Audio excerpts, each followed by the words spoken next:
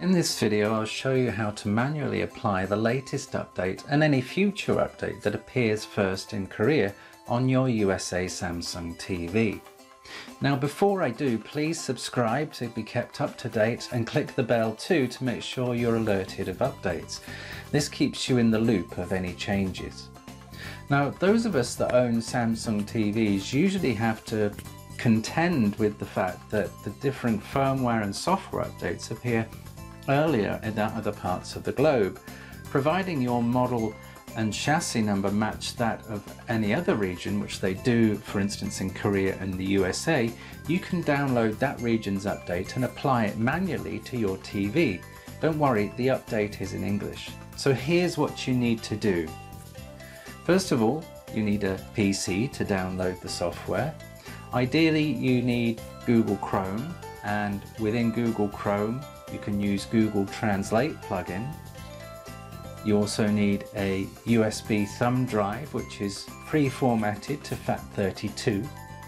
And then finally, a little bit of knowledge of unzipping and moving files and awareness of settings on your TV.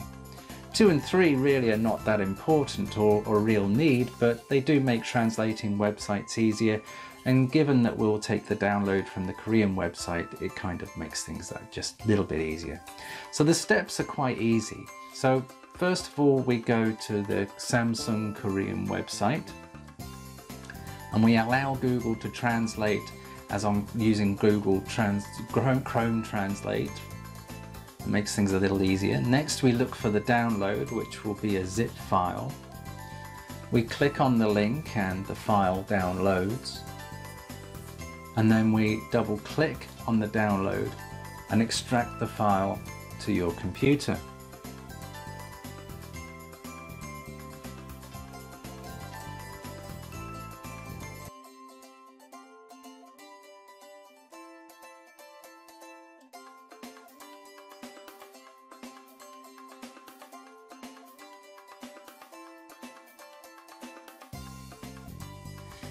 This will then provide a complete file that you need.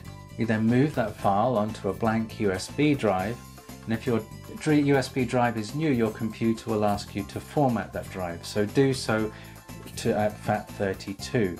Now we take this file over to the TV and plug this into the USB input. Next, turn on your TV and then go to Settings, then Support, then Software Update. Click on Software Update and your TV will check online first to see that the update is available to download. It will then ask you to check the attached USB thumb drive, so select OK.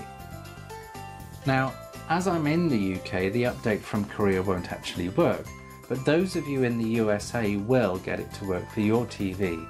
You will now find the update, it will show you the version number, and you click OK to update.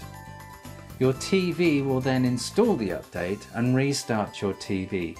And then if you go back to Settings and then Support, you'll see that you have the latest firmware software installed. This method will work for any future updates that you see on the Korean website for your Samsung TV. Be sure to subscribe and we'll keep you posted as to when the updates are available. Sadly, those of us in the UK, because of a different chassis model, have to wait for the Samsung UK site to provide the update. So for once, you guys in the US can jump the queue using this method. My name is Stu from 3B, and no more waiting for you guys in the USA for the latest updates for your TV. Love clicking things? I do, you do, we all do. Why not click some more things like the subscribe button? Or in fact there's a bell button, how exciting! These mythical buttons make numbers grow and alerts appear like magic. Do it now and be part of the wonder of the interwebs. How about another video?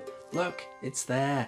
Lovely new video to watch when you're done clicking. Yummy.